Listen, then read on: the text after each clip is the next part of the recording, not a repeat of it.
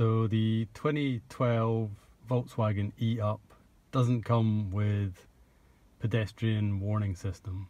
So you kind of creep up on people and they can't hear you because the car is just silent below 30.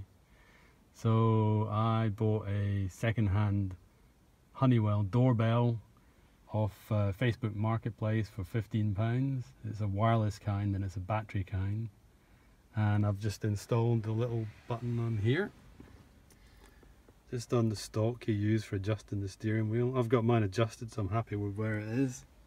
And if you look carefully, just a little cable tie keeps that in place. And this is what it sounds like.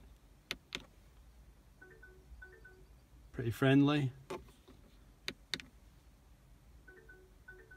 Should be loud enough for the folks outside. And I've just lodged it in the motor compartment. I just bunged it in there.